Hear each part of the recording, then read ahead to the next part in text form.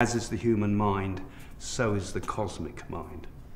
So this is a bit like the idea of as above, so below, correct. I suppose, really. And if we're looking at... Yeah, so first of all, let's define what quantum means. Yes, yeah. Traditionally, in the scientific terminology, a quantum is the smallest unit of energy and information through which exchange occurs.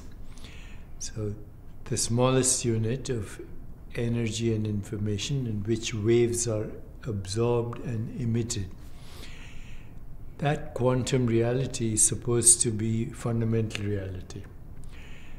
So the quantum field, as it's called, pervades all of space-time. Mm-hmm. It's around you, but it's also in you. And so it's very similar to the idea of Brahma. Yeah, very similar. Yes.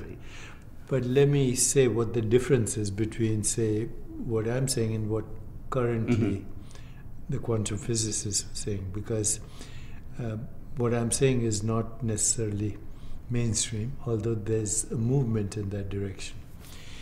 The quantum field has certain characteristics. So one is called superposition. Another is called non-local correlation.